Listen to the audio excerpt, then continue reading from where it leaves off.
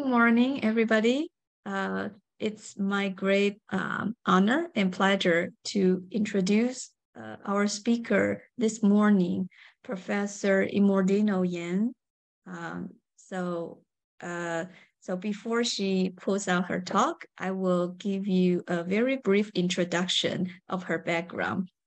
Because if I'm going to be very selective because if I'm going to read through all her great achievements to you, I will use up all the talk time. But so Professor Immordino-Yang has received background or training in very interdisciplinary disciplines. She attended prestigious universities from college. She majors in French studies while taking courses in psychology, biology, anthropology, physics, French, Swahili, and Russian. So from the extended list of her coursework, you can already expect that she has very wide interest and can be a really interdisciplinary expert, provides the background for her later work. I believe that she has been a teacher in high school for a couple of years before she joins the Harvard Graduate School of Education.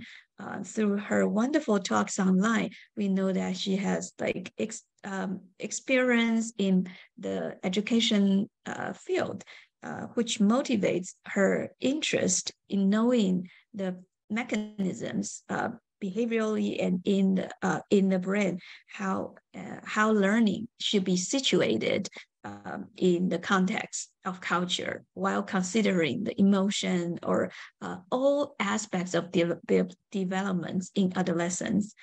And then after receiving her PhD from Harvard, she moves on to USC, University of Southern California, to be the postdoctoral researcher fellow under the mentorship of the famous Dr. Damasio, whose books have been translated into Mandarin. So some of our audience may have read those. And from there, she continues to have significant contributions to the field of educational neuroscience. I would say that currently, Professor Immordino-Yang is the USC faculty in psychology as well as in education. And she's also the founding director of USC Center for Affective Neuroscience Development, Learning, and Education, which is a very important trend that should be emphasized even more. Among the numerous awards, grants that Dr. Immordino-Yang has received, I would like to mention a couple of very special experience of her that she has been, in addition to great contribution in academia, she has very important impact to policy making. So she has done the briefing in the United States Congress to really bring academia work to real life, which I really admire. So without further ado, I want to say more, but there's just too much to say. And I'm sure she has a lot to share with all of you. So let me give the platform to Dr. Immordino-Yang, and we'll have more time for discussion later on. So please.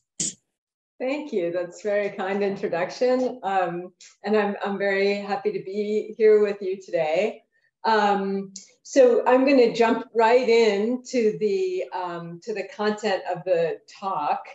What we've been studying is really the ways in which young people and their teachers build meaning together. And basically, in order to start to understand what counts as the most meaningful opportunities for young people in school, what actually grows them over time, what kinds of work produce abilities to think over time that situate them well to be productive and ethical members of society and happy people.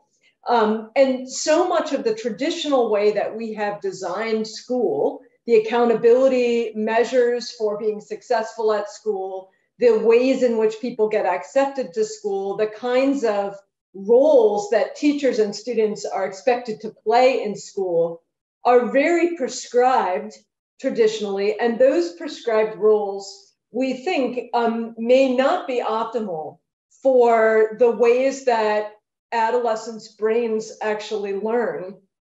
And they also may not be optimal in supporting the whole growth and development of the person, which of course is the ultimate aim of education in the end. You can always learn some skills or some special technical knowledge if you need it as you go forward, but developing into an ethical citizen who engages with other people effectively, who's productive, who's able to really manage themselves in society and contribute, that is an extremely important aim of education. And much of our education has treated that as if it's separate from your ability to do math or to think about art or history or politics, whatever it is you're learning in school. And what our brain data suggest now is that those dimensions of learning that are social, that are emotional, that rely on culture and ways of experiencing the world are actually not handled by separate brain systems from the systems that do cognition in the traditional sense of IQ or of solving problems. In fact, we show, for example, in work with a colleague of mine, a student who worked in my lab, Solange Desnervaux, for example, that when children are solving math problems in school, we're seeing that their response to errors in the brain is driving their learning as they engage, and that learning is being driven, therefore, by affective regions in the brain that feel your guts and your viscera, that are associated with emotion and pain and pleasure and appetitive drives, right?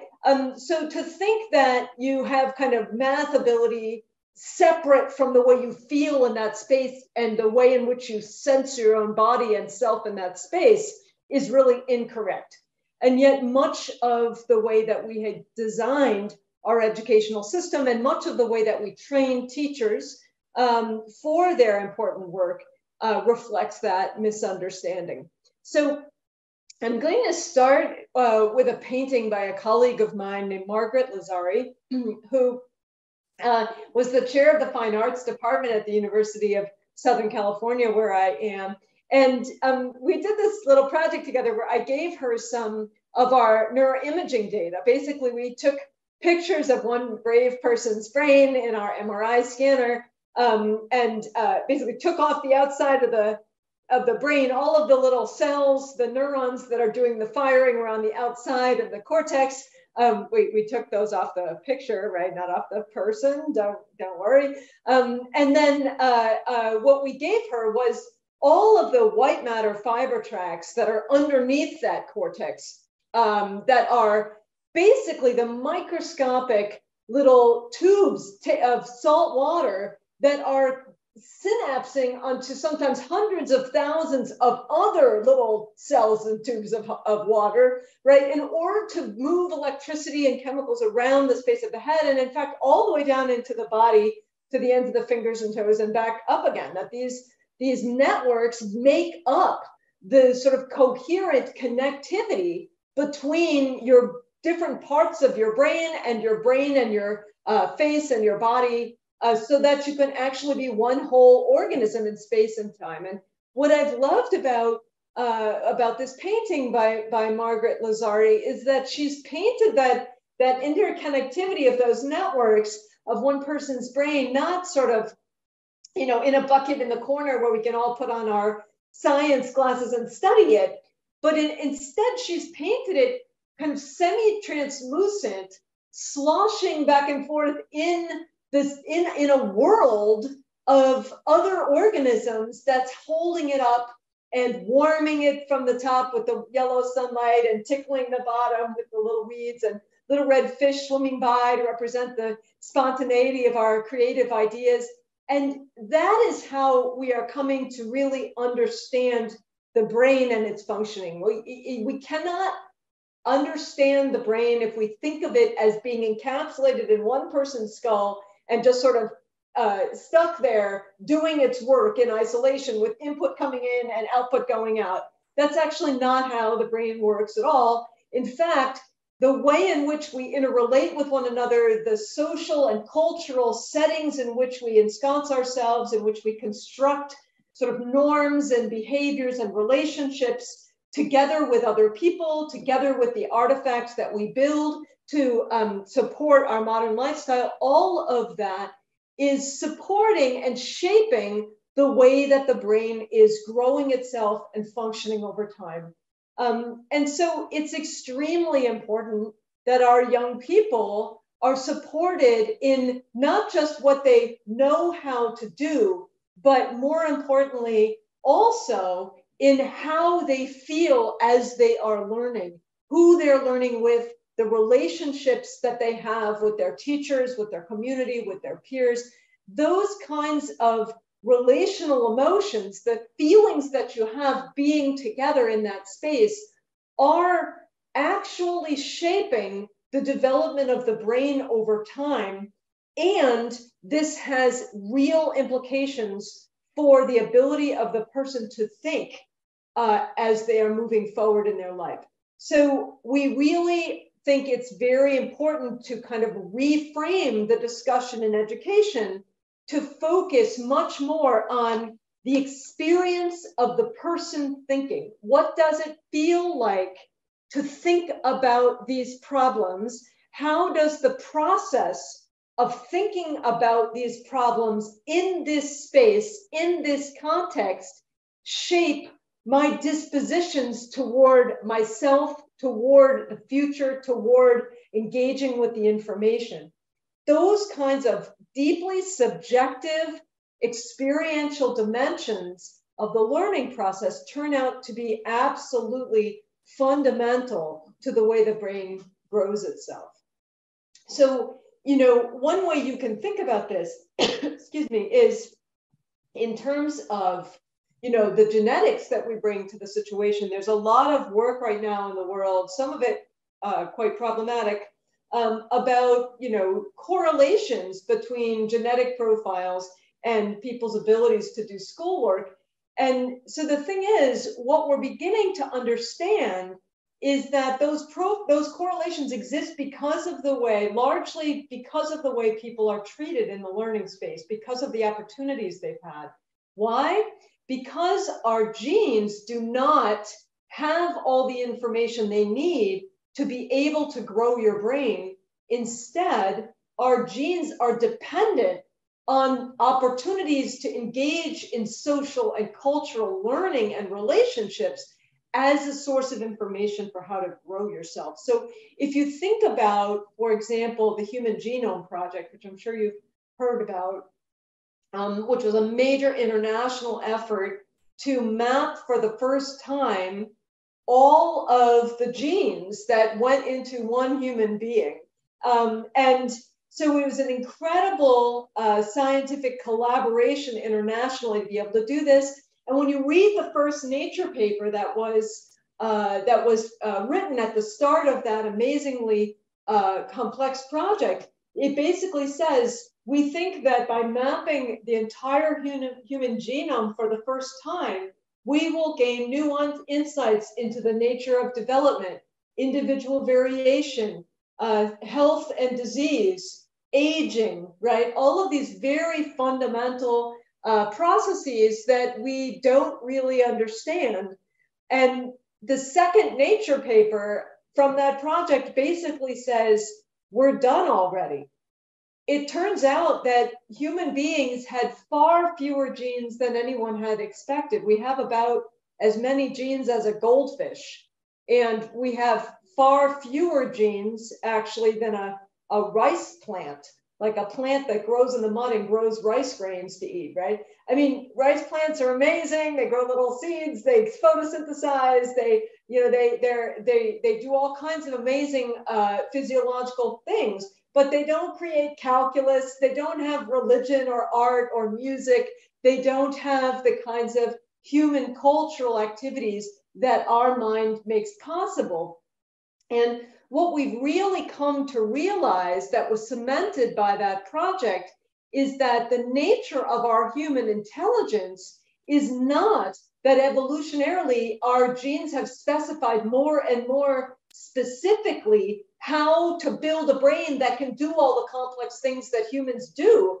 Instead, what has happened across evolution appears to be a kind of relaxing of the constraints on our genetics, so that our genes have become less numerous, less direct at specifying our development and our brain development in particular, and more outsourced onto the cultural world. So what this basically means is that human babies come to the world with a kind of, with a set of like contingency plans that basically say, if you live in a world that feels like this, with people treating you like that, with opportunities to think about these things, grow your brain like this and like this and like this, so that you'll be able to adapt well to that situation.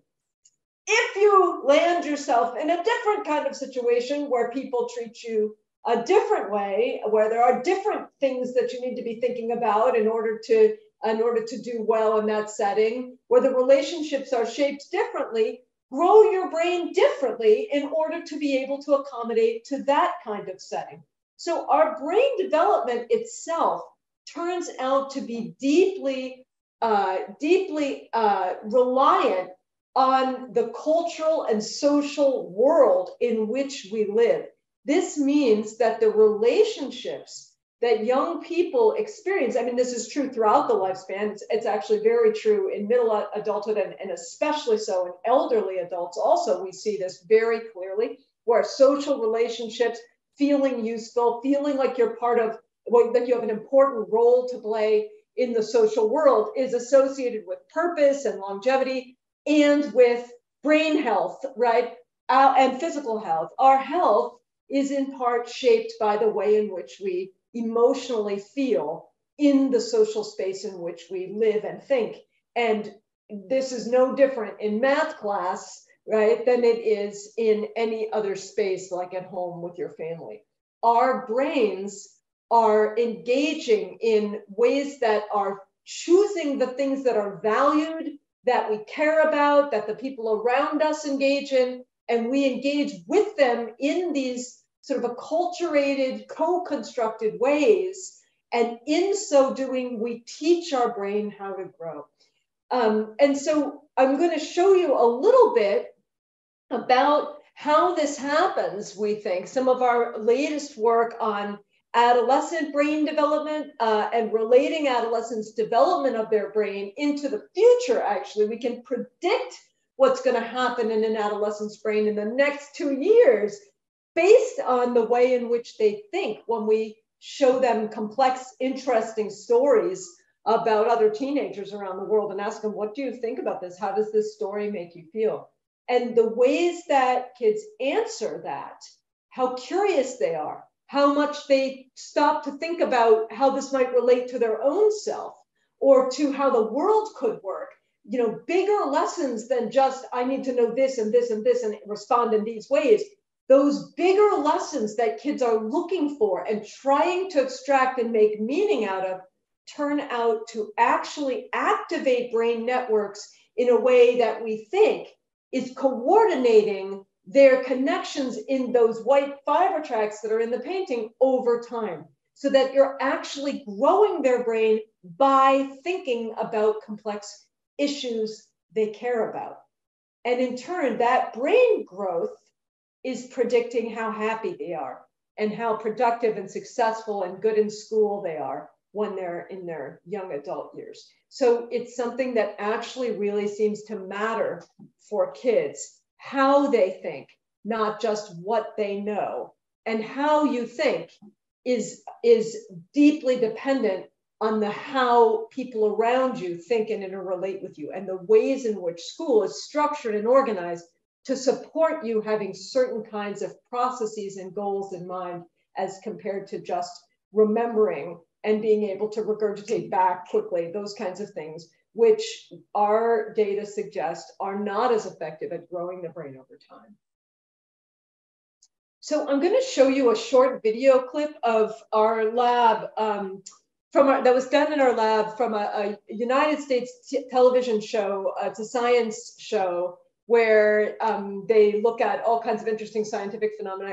And this particular show was about the school of the future. Like, what are we learning about young people's development that might change the way we think about school? And I'm showing it because it has a little clip that just gives you a kind of intuitive sense of how we collect the brain imaging data and the data about how kids are talking about their meaning, what they're thinking and feeling like, and how that corresponds to the results that I'm about to show you after the video. So I'm just going to play a short video. You should hear sound when it plays. You hear it? Hey, welcome. Thank you for coming. I'm Mary Helen. Nice to meet you. Since her days as a teacher, University of Southern California neuroscientist Mary Helen Immordino-Yang has been interested in knowing how emotions factor into learning. I quickly realized that there was very, very little known about the kind of stuff that we really care about in education, like how people become inspired. How do we become interested in things? How do we build curiosity? And how can we support that process? In trying to identify which parts of the brain are involved in the deepest and most meaningful learning, Immordino-Yang works with teens from troubled neighborhoods. We're going to be watching stories. We really want to know what you think, so there's no right or wrong answers. These are kids who see a lot of crime, they see a lot of dangerous things, they see a lot of poverty. And we wanted to understand, how do they make meaning of that world around them? This first one is a story about a girl who lives in Swat, Pakistan. And the city was being taken over and basically run by a group called the Taliban. So I want you to watch her when she was 12 years old. First, she gets them emotionally engaged in a topic by showing them videos about people struggling to overcome adversity. And I want to become a doctor.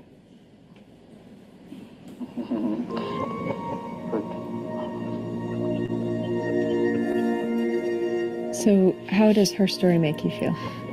This story makes me feel upset how she wants to be a doctor and continue on with her education, but it makes her sad that knowing her journey would be very difficult. For adolescents, these types of stories can trigger moments of deep reflection. They come back from those kind of reflective moments with this heightened appreciation of the meaning of the story and what it applies to in their own life and what it means for the nature of the world more broadly. And it's crazy how it's that powerful. Whereas we've known that for a long time in education, the neural data are giving us new insights into the mechanics of that process. Over here.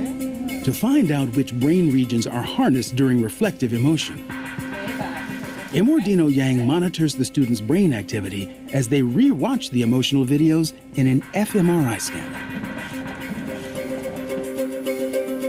Hi, Estella, how you doing in there? Good. So we're looking at the movement of the blood flow in her brain as she's watching the stories, and where in her brain is becoming more and less active as she's experiencing these emotions. She found that the reflective thinking caused by these emotional videos triggers widespread activity throughout the brain. The most high-level brain states that people experience in the scanner don't just activate high-level systems. They also activate lower-level structures of the brain that are involved in regulating and monitoring your consciousness and your survival. Immordino-Yang believes that the reason why learning and emotion seem so intimately connected is because complex emotion, like admiration, can activate basic brain functions, like those regulating breathing and heart rate. We think that the reason that humans' values and belief systems and ideals are such powerful motivators is literally that they're hooking themselves into biomechanical machinery that has evolved to keep us alive over time. So emotions are a critical piece of learning always. Meaningful learning, learning that really matters to you, that changes who you are and that endures over time, always has an emotional component. So I would draw upon any of these. Her research shows that engaging students on an emotional level makes for more powerful learning experiences. So the idea there, you see, like a young person comes, the kids who were featured in that particular study are from poor neighborhoods in Los Angeles. They're either from East Asia, from Asia, China, Taiwan, those regions, but they've immigrated to the US, or they're from South and Central America, and they've immigrated to the US in that particular experiment. But what we basically show is that we have automatic emotional reactions to things. You know, if somebody frightens you or you see a snake or something, right? Automatically your heart starts pounding, you stop digesting your lunch, the blood shunts to your muscles and away from your guts and viscera, and you get ready to run or fight or whatever it is you're gonna do, right? Automatically, when your little baby looks at you and smiles, right? If you're engaged with them, you can't help but feel warm and good, and you laugh and smile back. Those kinds of emotional reactions are triggered and organized by social relationships much of the time. But what I'm going to argue is that we have to learn how to interpret the emotions we're feeling about complex and difficult information like what we learn in school, so that we can feel emotional about it. We can feel interested in it. We can feel like it's powerful, like it's important, and we can feel really satisfied and happy when we understand. That kind of curiosity and engagement, I would argue, has to be learned by our engagement with the world. And education's job is to introduce young people to a world that's so full of interesting things to understand that they become disposed over time to curiously engage with these things. And they take the natural curiosity they come with as an infant and they start applying it to all kinds of difficult ideas, like in math or in science or in literature or the arts, whatever it is that they like to do. They have co-opted those basic proclivities to engage, to learn, to try, to grapple with stuff. And they have applied those emotions that they have for engaging with the world and with other people in order to be interested in things. And so when we think about that as the aim of education, it really reshapes how we think about presenting information and testing what counts as learning in a school context. In fact, it really kind of changes the whole purpose of school so that it no longer is to promote learning, right? Learning is not the end point of school. It's not the goal. Learning is the means. You learn in order to develop yourself, to develop your ability to think and feel in complex ways about all kinds of issues and things in the world. That is the goal of school. Learning is just the means to get there. And yet we stop. So often we stop and think the learning outcome is what we need to achieve. But that is that's only halfway there. And when we stop there, we have really done a disservice to our kids, because we have basically taught them to memorize and give us things back without helping them develop this ability to feel deeply interested or the satisfaction of understanding or being curious about complex problems. And it's that kind of thinking that actually produces productivity and mental health and innovation in society over time.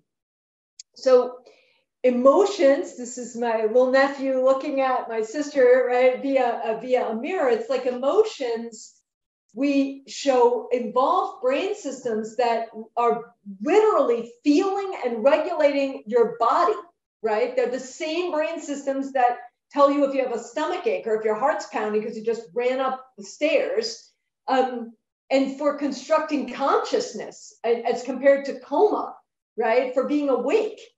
And yet what we're actually doing when we're interested is co-opting those brain systems for your heart pounding and for how your guts and your viscera feel, and for feeling like you're excited and you just ran up the stairs, and that it's you doing it, that you're awake doing it. You're co-opting all those things and repurposing them by learning to feel that way in the context of some kind of academic content, math or whatever it is you're doing. And this is why meaningful learning always involves emotion. If you think about it, basically whatever you're having emotion about is what you're thinking about. And whatever you're thinking about, you could maybe learn about. So the question we need to ask ourselves about young people in school and teachers is, what are they having emotion about? If the emotion is about fear of failure or excitement that they got an A+, or what's going to happen next, or what are people thinking? Why am I here? All of that is what you are learning about. If you want them to learn about the content, their emotion needs to be in that content. And the question is, how do we redesign schools so that the content itself teaches people to engage deeply with it as compared to the endpoint being the source of the emotion? What happened by the end? Did you do well? Did you not? Did you finish? Did you get an A? Did you get an F? That is not teaching you what the content is. You want to say, did I understand? Was it fascinating? Do I think now something new when I look up in the sky and see the planets than I did last week when I didn't know about them, right? Those emotions about that is helping you remember that. And that is what we need our schools to focus on and rebuild around. So if I take you for a moment into the brain and show you that this is actually not metaphor, it's actually real.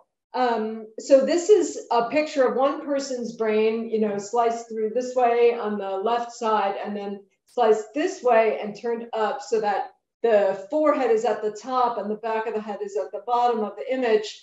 And so what I'm about to show you is a statistical map of basically all the places in the brain where there was reliably more blood flowing when people told us that they were deeply interested in and engaged emotionally with and thought it was really powerful to think about the thing that we were asking them to think about, as compared to when they were thinking about a story that didn't seem very important or interesting to them. And they said, I'm kind of done thinking about that. I don't find it very interesting at all. And so we wanted to know, where in the brain is there more activity when people find something deeply emotionally engaging? And what we find is that emotional engagement activates the same brain systems that literally keep you alive. And so this is why it's so fundamental, right? If we look at what we've got here on this map, over on the left, right here, this is the brain stem. This is basically a stalk of densely packed little nuclei that are those little tails that you saw in the painting at the beginning, right? But now arranged very tightly in these pathways that are basically sitting at the bottom of the brain, in the middle of your head, where they're very protected from injury, between your brain and up here and your spinal cord down here. And they basically are the gateway between your brain and the world and your body, and then your body and face back into your brain again. So they are absolutely fundamental to survival. And what we see is that when people say they're deeply interested and emotionally engaged with what they're thinking about, we actually get very clear, consistent increases in blood flowing to regions in the brainstem that are involved up here. This is the mesencephalon, the midbrain. These regions up here are involved in consciousness. They keep you, if you have damage here, you get things like persistent vegetative state or coma.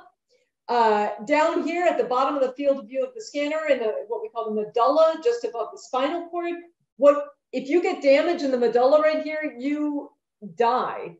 We can't even keep you alive on life support, short of defibrillating your heart with every beat. Basically, what this shows is that when people are subjectively engaged with what they're thinking about, they are actually more alive, right? They're actually becoming more awake, more conscious as they engage with that information. And then over here, we have brain regions on either side of the cortex known as the anterior insula. These regions, anterior and middle insula, these regions are basically have been known since the 1950s. There were a famous series of neurosurgeries by a surgeon named Wilder Penfield, who was trying to cure people of severe epilepsy and seizures. And he didn't have neuroimaging to be able to do what we do now for those kinds of surgeries, which is to locate exactly where people's language and other things are in their brain before you go and resect to cure the place where the electrical storm is coming from in the brain, right? To make sure you're not going to make them not be able to talk anymore or not remember their grandmother or something. So what he had to do was he would put people to sleep, he would open up their head, and then he'd wake them back up again, and he'd poke around in the place where the seizure was coming from and ask the person, what are you experiencing now? And, tell me about it, talk to me. And so what he did was he basically, with many patients whose lives he was trying to save by stopping their seizures, he would actually take detailed notes about what they said when you tickled in different parts of their brain. And so these were the first maps of the alive, awake human brain. And what he showed is that when you poke around in these regions here in the anterior insula, what happens is the person vomits, or they get other kinds of gastromotoric, distress that I won't describe in polite company. What he basically discovered is that these are the regions of the brain that are feeling what's happening in your guts, that are giving you a sense of how your heart's beating, how your lunch is being digested, how well you're feeling inside of you. And what we showed is that when people are deeply emotionally engaged with thinking about something they think is really emotional and important and interesting, what's happening is they're actually leveraging the feeling of their own body. They're playing that out on the same regions that tell you if you have a stomachache, right? So our cultural and our social and our emotional and our cognitive ways of knowing and our bodily wellness are all tied up in one another. They're not actually culture over here and how you digest your lunch over here and how you think about math over there. As you're thinking about it, you're steering yourself by the feelings that you're conjuring that are simulated on how you would feel. And so it's actually part of making yourself mentally and emotionally well to think about interesting, engaging, important information. So how do we leverage that in the design of our school system? How do we teach kids what is important to feel emotional about? Are we teaching them that what we really need to have emotion about is what everybody else thinks and whether they got this grade or that grade or what's going to happen next? Or is what's really important to think about how incredibly powerful, quadratic equations are for predicting exponential growth and how interesting and cool and useful that could be, right? Because if, like I said before, whatever the emotion is that you are, whatever the thing you are having emotion about, that is the thing you are thinking about. When you're thinking about it, you're playing it out on these systems that are also helping you to form memories and to actually become engaged with thinking about it over time, motivated to think over time. And so we also have the anterior middle cingulate, which is a region of the brain that's basically like, it kind of makes you, whoa, oh, whoops, I almost like stepped on something, right? But it's also the region of the brain that's involved in making you know when you're thirsty. If you drink a big glass of water, right, the water doesn't, you don't feel thirsty anymore after you drink the glass of water, but the water hasn't actually gotten to your bloodstream yet. It hasn't changed the chemistry of your blood. So how do you not feel thirsty if your blood is still too concentrated? Basically, there are calculations going on in your brain thinking, I've had this much water, I drank it this way, I felt like that going down my throat. I think I'm not thirsty anymore. I'm going to turn it off and not feel thirsty anymore. I'm satiated. I've had enough, right? These same regions that tell you I'm hungry, I want more, or no, I've had enough, like get away, right? Are the regions that are involved in doing math problems, for example, in the kids that we've been studying, right? These same regions that allow you to feel your own sense of self and the literal embodied sense are the ones that are being leveraged to learn with. So no wonder how we feel thinking about things is so very important to how we grow our brains and what we're capable of thinking about over time.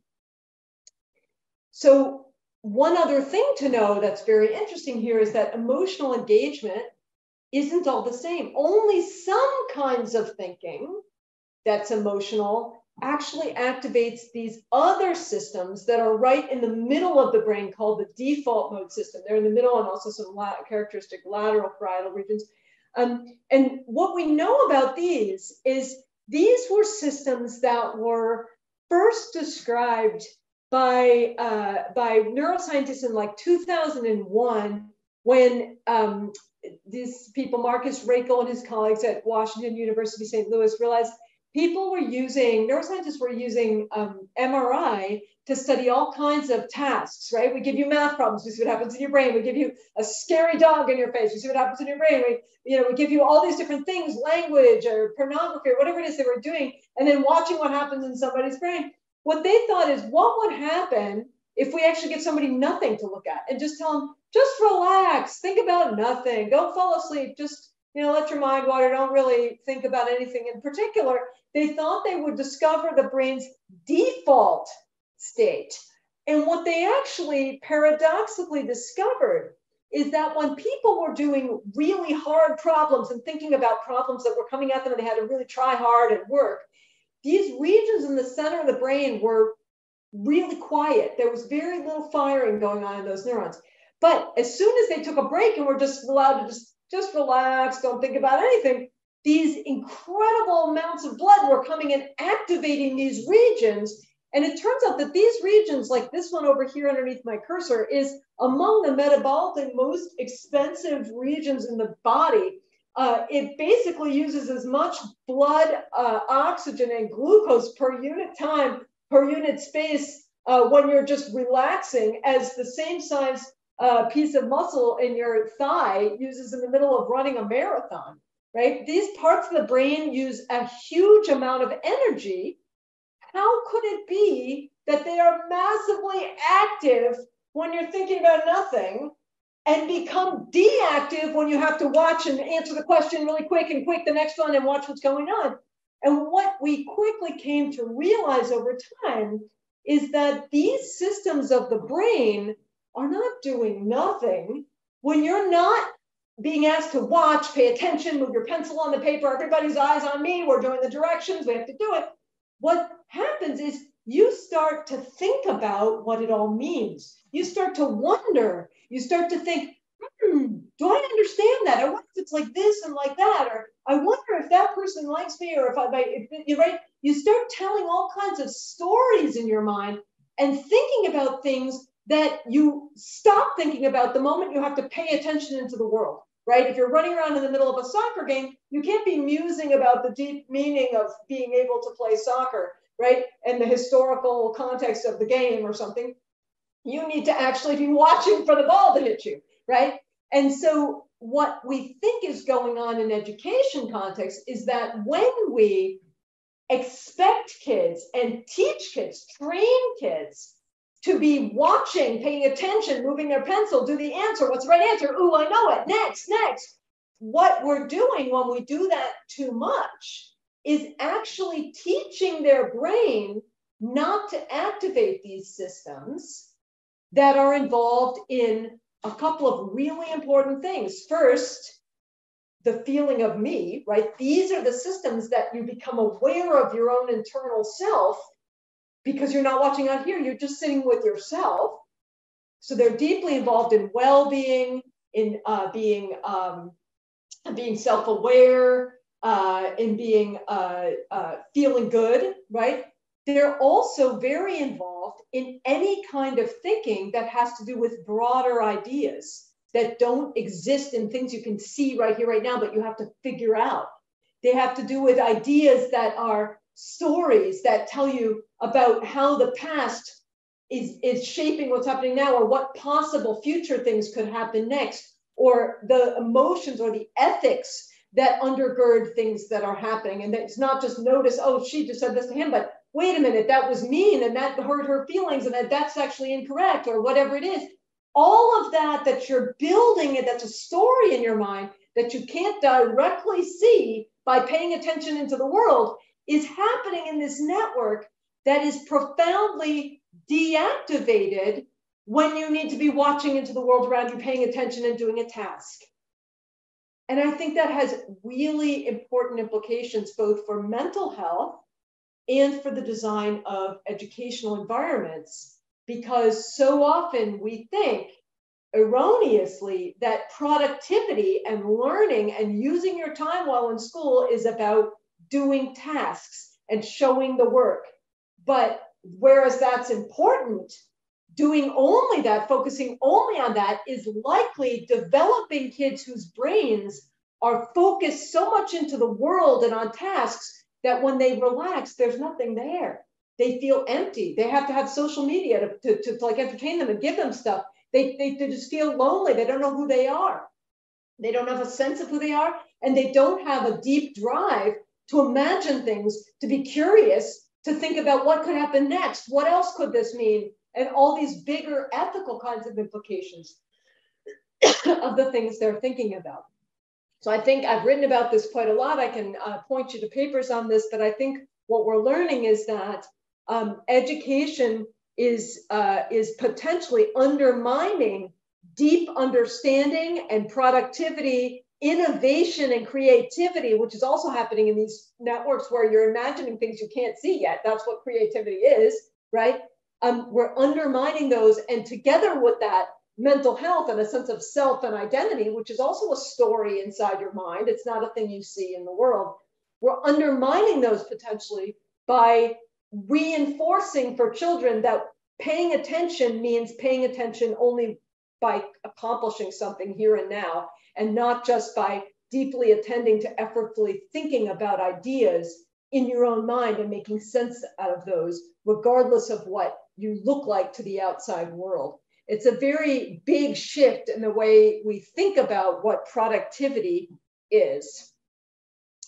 And so I'm just going to take you back for a moment to the young woman at the beginning that you saw and give you a sense of what it looks like when young people are actually engaging these brain networks when they're making sense out of things. So you saw this young woman say, you know, the story makes me feel upset, how she wants to be a doctor. Right? This is basically factual learning. I watched the story, I know all the stuff about it, and it makes me feel sad for her. It's difficult, she's got to do this, but her journey is difficult, right? Like, I've learned it. Thank you, I've learned it. You have to learn it to be able to have something to think about, right?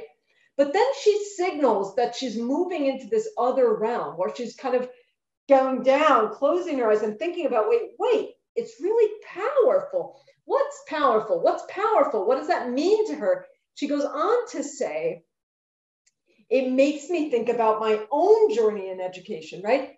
When you close down and you feel the inside of you, it makes you feel like you. And suddenly you start to learn from it. You start to connect the lesson to who you are, and not just, oh, it's about this girl somewhere over there. It's actually about me and what I should do too, right? How I want to go to college and hopefully be a scientist someday. I'm happy to note that she is in college and becoming a scientist. But even more, I guess what really hits me is how not everyone's able to get this chance to go forward with their life and get an education or do what they want to do. I mean, it's not right, right? She starts to make these moral judgments based on what she's inferring that she's learned from the story, which is just about a girl who doesn't get to go to school because the Taliban doesn't believe in school for girls. And all of a sudden she goes, but I didn't know that was the case. I have to think about, wait, now that I think about that, that's not right. That's morally wrong. And then she goes on and says, when I think more, right, it makes me feel upset. So she's talking about herself again in green. And then she talks about other people live in certain parts of the world where they don't want people to learn and they're trying to hold them back. But, and then she stops and she uses those pauses are also default, right? Her story inspires me to work harder so that I could prevent those things from happening maybe, right? So she takes it back and turns it into a lesson for herself. That can only happen if she's left free to stop and reflect with this slow pace. If we just say, what's the answer? Was it Pakistan or was it, you know, Malaysia? And she has to know which one. That's not going to get you to, I need to work harder so I could prevent that from happening, right? She says everyone everywhere should have the chance all human beings should be able to live free and choose their future. What she's basically saying is that there's a moral lesson that comes out of me having learned about this girl. That moral lesson is being built in those default mode systems that we may be interfering with when we have kids being 1, 2, 3, all eyes on me, do the work, right? And when you're taking a break, play a video game, right? You're always like, feed me information, ding, ding. You know what I mean? Give me a grade. Did I do well? Did I not do well, right?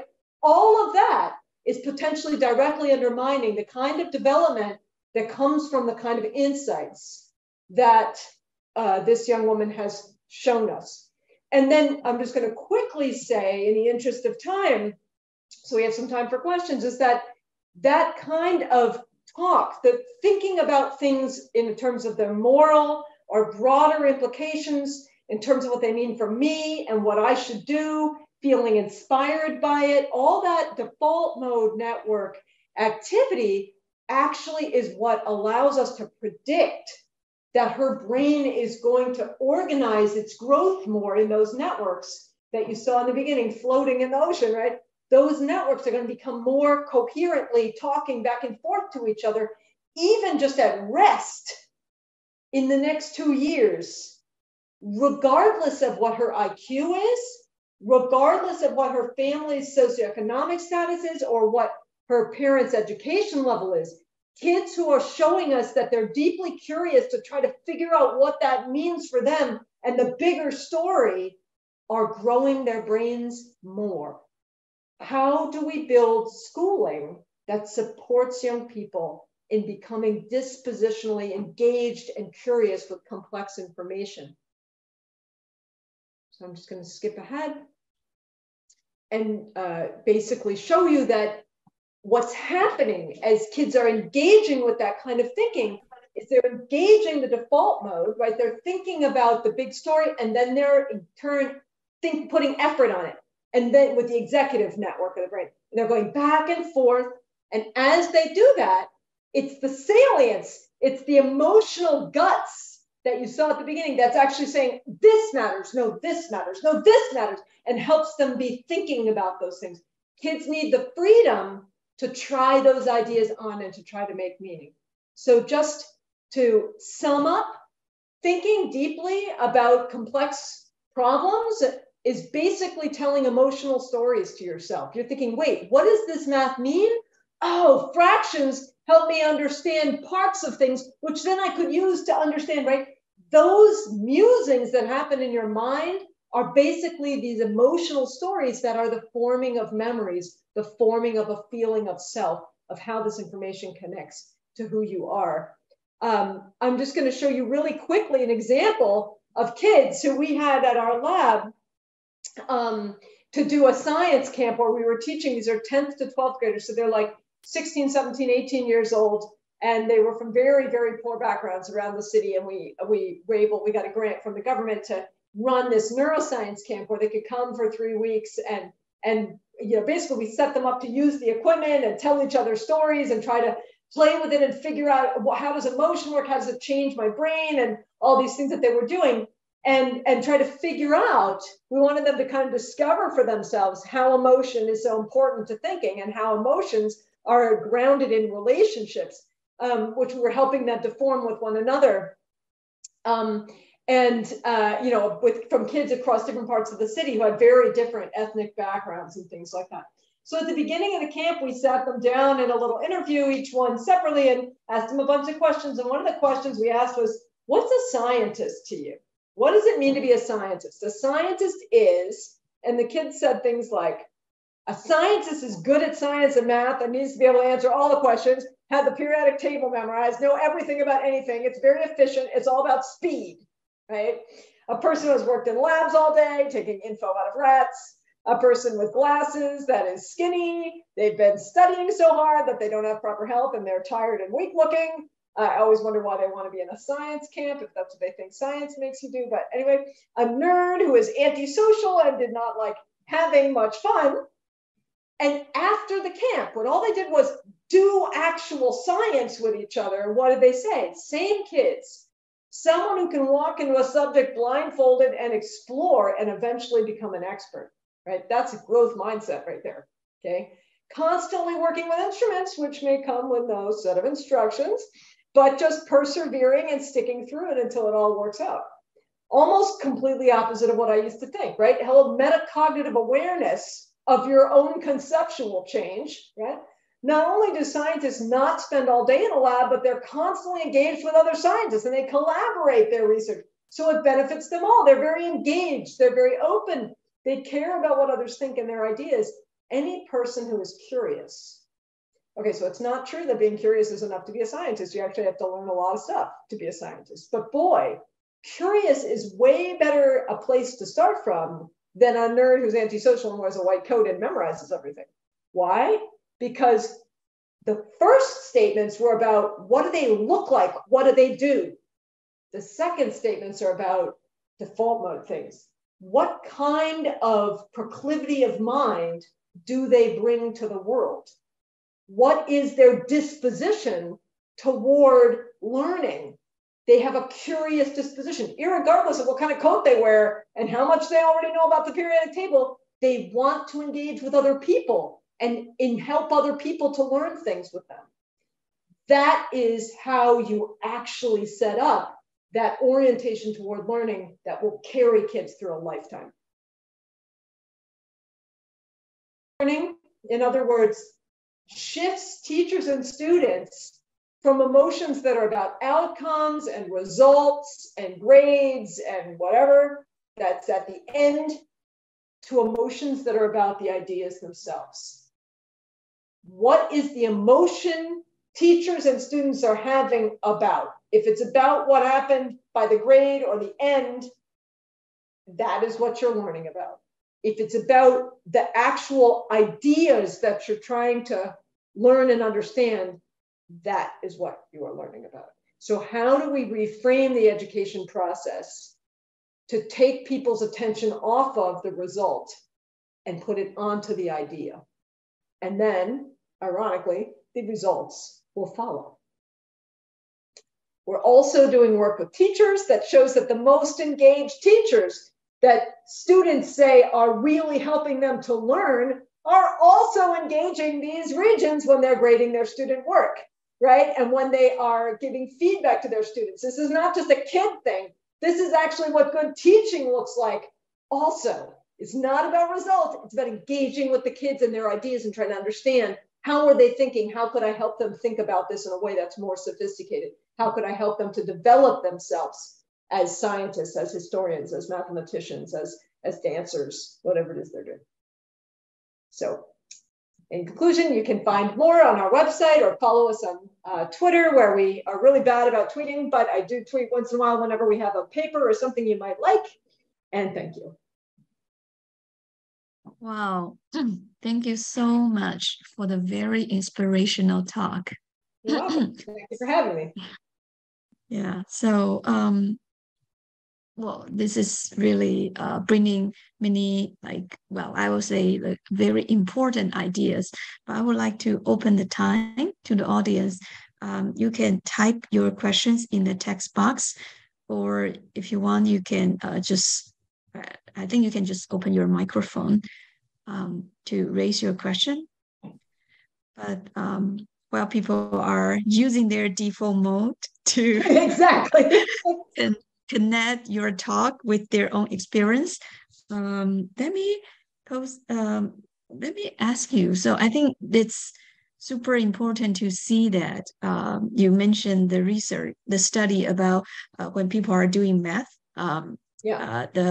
not just the abstract thinking or parietal lobe is being engaged, all other areas are relevant to emotion, the important feelings of being alive are somewhat activated. But at the same time, not all kinds of emotions are helpful to learning. For example, math, especially for this crowd, who are interested in science and math teaching, sometimes we encounter students who have math anxiety, for example. So sometimes like getting So I guess it's about the amount or the balance, right? You want to engage emotion, but like maybe not too much, or maybe not the wrong kind. I want to hear your thought about it, particularly maybe using, say, math anxiety, or people have the stereotypical feeling, which also involves their emotion regarding certain topics or certain subjects, such as science. Yeah, no, that's really important. So the thing to remember is that there's always emotion present. People aren't alive if there's no emotion, right? So the question is, what's the emotion about? So when people have learned through experience that math should make you feel anxious, what they're really doing is tipping that seesaw and going, you know what I mean? Like, what's out there, right? And they can't actually calm down and think about the ideas that will help them understand it. So it's the emotion is about the wrong thing. If you ask them what their emotion about, it's not actually about the math. It's about failing at the math. It's about being scared of the math. It's not about, I'm scared of the number 2 and the number 3 and they don't come together right for me. That's not what they're saying. They're saying, I'm going to screw up. I'm going to flunk. I'm going to look stupid. That's what they're afraid about. That's why it undermines their math learning, right? And Hsien Bailuck, for example, has shown, she has a nice book called Choke, that it undermines your math learning because it makes you, you're spending lots of time thinking about what you're having emotion about. So what are you thinking about? Oh my God, I'm going to look stupid. Oh my God, I'm going to fail, right? That is not thinking about math. That's thinking about something else than math. And no wonder it undermines your ability to do math. What we showed, and these papers are published, you can find them on our website, or you can just look on Google Scholar. We looked at in Geneva, Switzerland, where the schools are very high quality and people are very high SES, right? We looked at kids. This is led by Solange Desnervaux, who's in Geneva. She was a Montessori school teacher, and before she did her PhD in neuroscience. And what she did is, for her PhD, is she actually went into traditional schools in Switzerland, your typical public schools where kids were doing their math, right? And they were doing fine. And she also compared them to kids who were in Montessori schools in the same neighborhood. So it's not that we think Montessori is that great, but it is a model of school in which the grades are gone, the process is forefronted, and you're teaching each other about the concepts of the math, not about like, did you get the right answer? Here's the assignment, how fast can you do it? And so what she showed, which is so important, I think, is that first we had the kids, she put the kids in the MRI scanner while they were solving math problems. And these were 8 to 12-year-old kids in that study. And what she found is that, first of all, the Montessori kids and the traditional school kids got the same number of math problems right. So they had the same level of math, knowledge. They did just as well. But the Montessori kids got far more problems wrong because they didn't skip anything. If they didn't know it, they took a chance and they tried, and then they learned from what happened. Whereas the traditional school kids, they got it right the same amount, but if they didn't know, they just skipped it.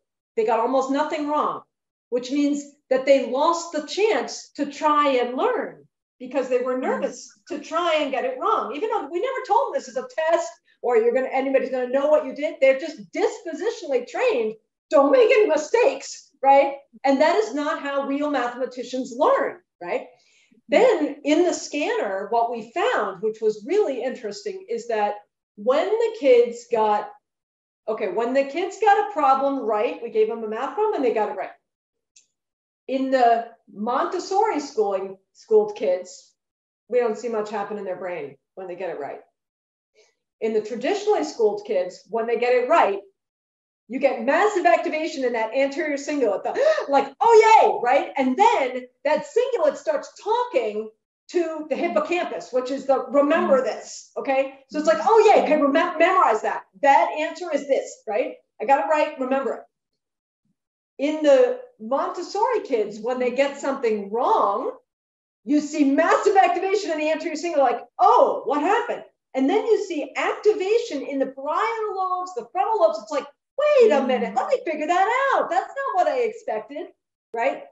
And then they are significantly more likely not to get that problem wrong again if they see it later. The traditionally school kids, when they got it wrong, all we see is like their brain active, but we see no organization. It's just like a big freak out fit. And they're no more likely to get it right the next time. They get it wrong again the next time because they don't stop to think. They're so, I got it wrong. They're just trying to remember the right answers and freak out when they get the wrong answers, which is not actually an effective way to learn. And so across the experiment, the Montessori school kids, like a computer simulation of their style of learning, showed that they were learning more from the experiment. So the way in which we value the outcome is training emotional reactions that are, even with the same amount of math knowledge, dispositionally different ways to place yourself in that context and react and try to learn from it. What we want to think about is, how do we help people with anxiety to get back from the right and wrong answer? Just start playing in this space. It's a safe and interesting space to start to play with ideas. It's about the numbers. It's about the ideas. It's not about what's going to happen next, right? And if you can relive that and start to get some confidence in that space, that the numbers are actually powerful for helping you to understand things, that's where the anxiety begins replaced with emotion that's equally strong, but that's interest, right? That's drive to keep going. Yes, yes. Very good. Thank you so much for reminding us that students are not anxious or dislike the contents. They are curious about the contents, but they are taught or educated to be concentrating on the results, which may frighten them or put the limit. Super. Yes, we have 2 questions in the text box. Okay. So can you read Sure. the different situation to the tester in the video. The war bats, which is a very good example of affecting tester. Trying to see if I understand what that means.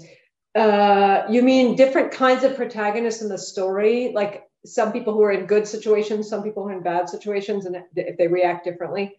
Okay, so I think, so yes, we have kids who are doing really well, who do amazing things, who are inspirational. We have other ones who are in compassion-inducing situations and all kinds of things.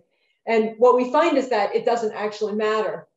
The kids bring this disposition to thinking complexly about it. It doesn't matter even if they disagree. They might say, oh, you know, she keeps going to school, even though they shot her and stuff. I would never have that kind of mental strength to keep pushing for what I believe in. I'd probably get scared and go home and just sit and cry. You know what I mean? Doesn't matter, because they're at least saying, I'm understanding what it would involve to do that. I'm pushing my brain to think about it, right? Or you say, well, I don't agree that she should have done this. She actually should have done that, or, right? That actually doesn't seem to matter. What matters is, do you bother to think about the bigger picture and yourself and the lesson, or do you just stay with like this thing right here and then I'm done, right? And that seems to be the difference, less than the valence of the emotion. So I hope I'm answering the question, interpreting the question right. Are you saying as teachers we should try to connect emotions to learning, having contents? I think you can't have positive feelings about nothing. You know what I mean? Right? You need to have content that actually is the impetus for these positive feelings, or it could be negative feelings. They can be very motivating, right?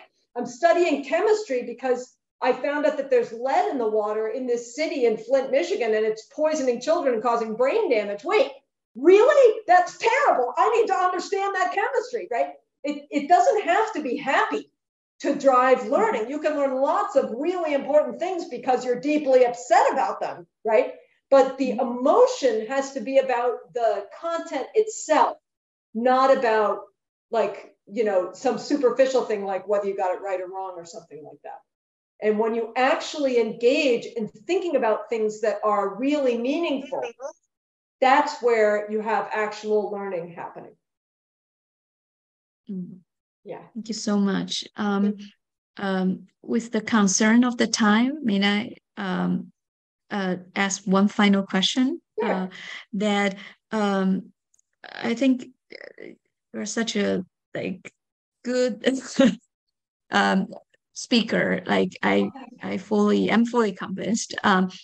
But on the other hand, I think people may, because this kind of education ideal model may, we can say it's very individualized because everybody may have different emotions or different contextual or cultural background.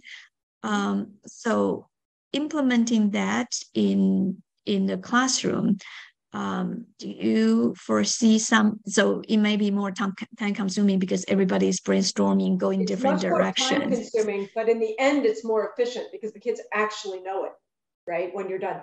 So the thing is, like sometimes if I have longer talks, I show videos of classrooms, right? And like, look what the teacher's doing, right? And so the thing is, it's just a false idea that the most effective way is to just give people the information like squirrels with little nuts and they just eat it. And then that's enough, right?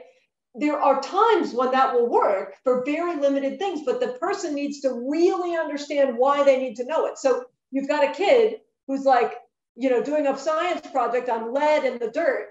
And that lead in the dirt, they're trying to grow potatoes in it, and they realize it's going to poison the people that are growing the garden, right? And then they're like, wait, what's lead in the dirt have to do with it, right? Teacher, can you teach me chemistry? I'm sitting down, like, just tell me about it. How does lead ions work and blah, blah, blah, blah, right? So that they have a need to know, and then they don't have to just flail around until they discover the concepts of atomic bonding, right? You can sit them down and tell them it, but only when they're ready to hear it. If you sit down and say, now everybody, we're going to start with atomic bonding, and you have no idea why you need to know that, that is where you don't get this kind of deep buy-in and engagement. So it's not that you can't directly lecture to people. It's not that you can't just give them information efficiently sometimes, but they need to be asking you for it. If they don't know why they need to know it, then you've got more work to do before you can engage it. So really what excellent teaching does is you really can't adjust it for every kid in the class. How could you possibly do that, right? That's too much work, it's impossible. But instead, what you can do is build out big problems that are richly interesting, where kids can come from wherever they come from and set it up so that they are controlling it and working within it. And your job is to give them the resources to notice when it's time to learn about lead atoms, everybody. Sit down. I think we're all at the point where I'm going to explain to you how this bonding works, right?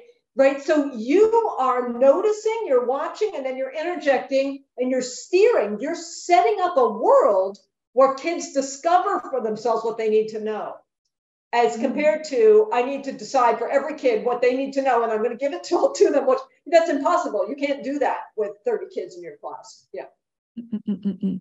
Thank you so much. There is a short question. Will more sleep help in the textbook? Yes, definitely. So, and that's not my work, that's other work, but there's very good research. I mean, within reason, right? Like you don't need to sleep more than what you naturally would need at night. It's not like sleeping 24 hours a day. It's going to help you.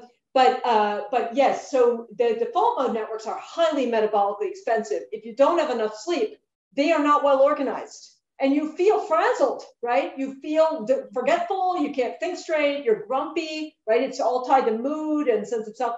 So absolutely, that is another thing where we are directly undermining how smart people are by making them sleep deprived. If they are not sleeping regularly with their cell phone off in the dark or whatever, for at least 8 hours a night, but for teenagers, sometimes 9 and 10 hours a night, they are dumber because of that. Like we literally can show that their IQ goes down because their brain isn't functioning as efficiently. And anybody who's ever been tired knows that you don't think well when you're tired, right? So the thing is, yes, we need to really redesign things so that we're actually setting kids up for success, not setting them up to make some prove something to somebody that somehow they're tougher because they can do it all in the middle of the night. Like that's just silly. That's actually not helping them over time to be as smart and as knowledgeable as they could be. Thank you so much. We are fortunate that after the post-COVID era, so I guess the internet, the Zoom meeting really helps to conquer the distance between us. But we also hope that we will have the privilege to actually invite you to Taiwan to, in the real context, have a face-to-face interaction to listen to more of your research. thank you so much. But I think it's dinner time for you. Yeah, that's okay. All right. It's time for you to So all go out and have a nice walk on the nice morning, right? yeah. Right. So and thank everybody for your attendance. So I'll see you online or in person in the Yeah. future. Okay, Right. perfect. Thanks Bye. very much. Thank you. Bye-bye.